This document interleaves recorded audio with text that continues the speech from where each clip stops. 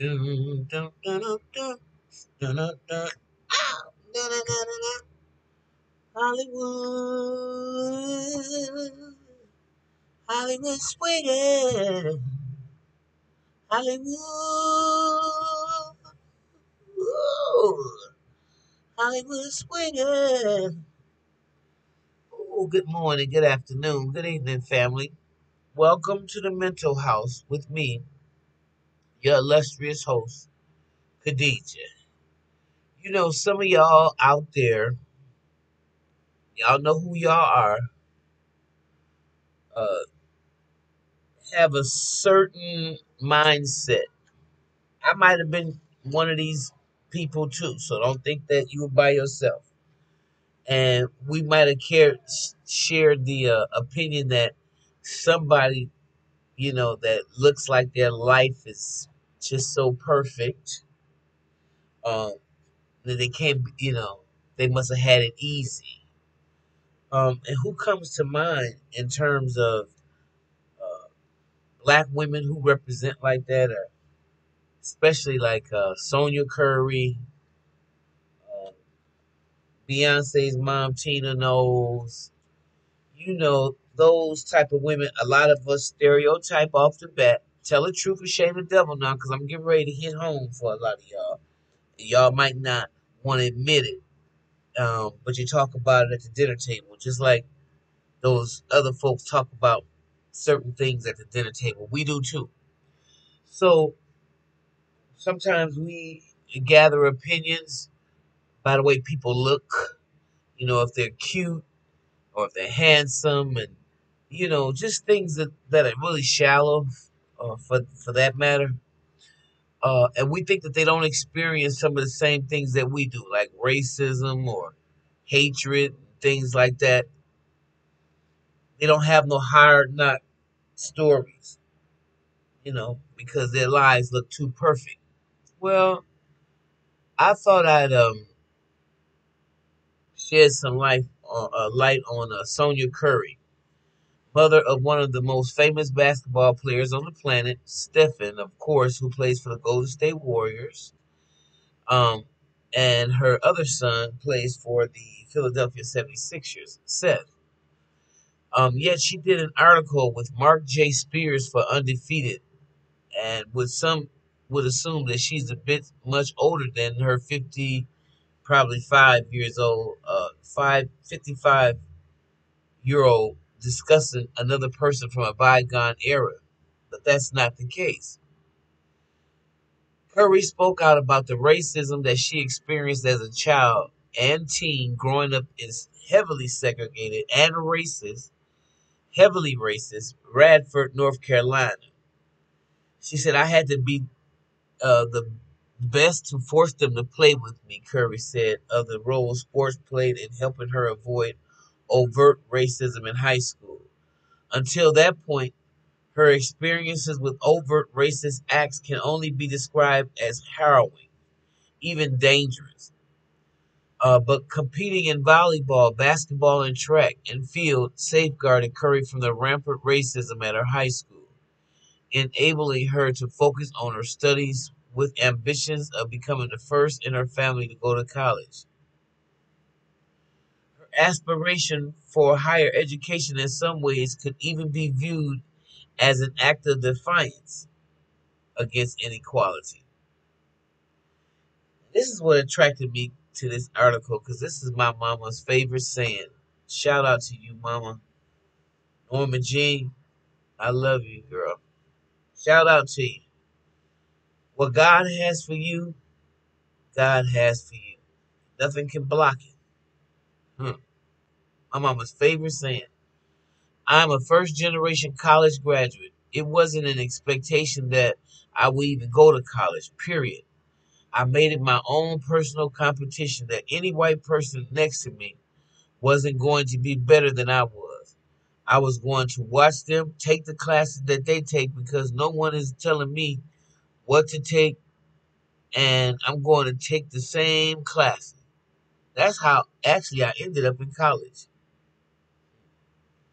Now the world also knows from which parent her famous son got his strong-headed gene. Uh, I don't know. Both of them pretty uh, tenacious. Curry's tenacity carried her to acceptance at Virginia Tech, where she played volleyball, met the man she would later marry, retired NBA player Dell Curry, and earned a degree in education. But what Curry had to overcome to attain those opportunities shows truly what a special woman she is. Lessons from the not so distant past. Sonya grew up in the kind of poverty and disenfranchisement that forced kids to walk miles to school if they wanted to attend. To her, this was normal.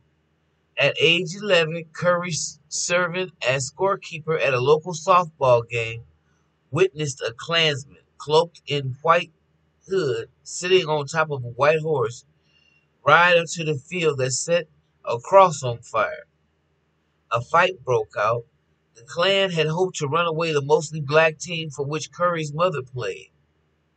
But her mother's team was not intimidated, choosing instead to raise their bats to scare off the racists rather than run themselves.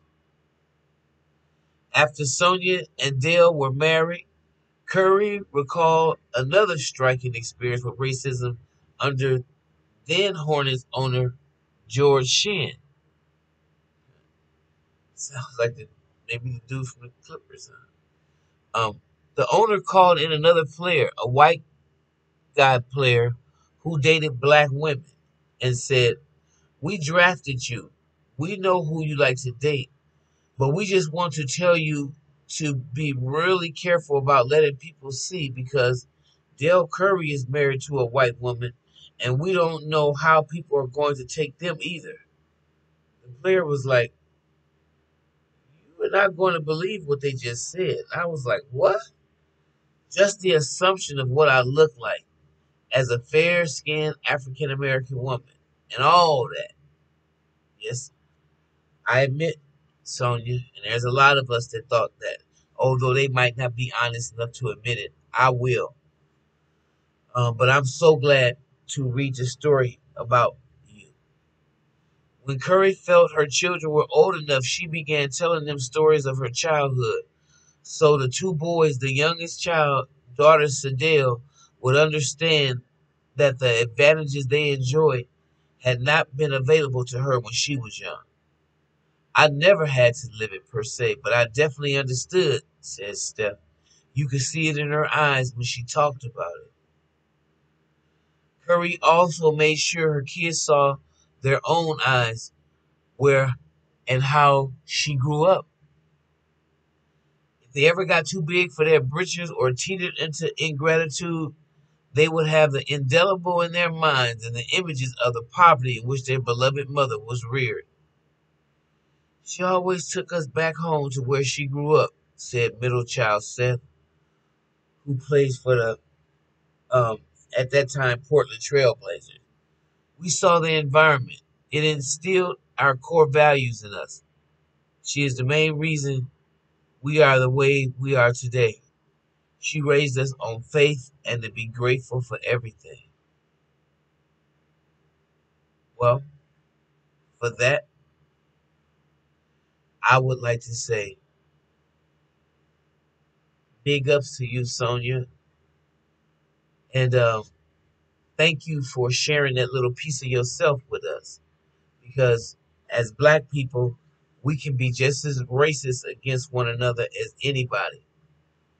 And I think that thinking that because people are light skinned or Creole or what you consider mixed or biracial, that they actually had it easier than anybody else is just plain wrong. And it's divisive. So I hope that y'all learned something and can admit something to yourselves today.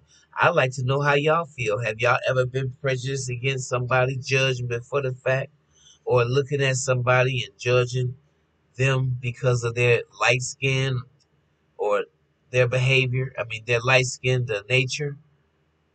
Have you ever done it? Hmm. Well, just asking. So with that being said, if you like what you hear, please like, subscribe, and share. If you got the courage, answer that question. Bye bye.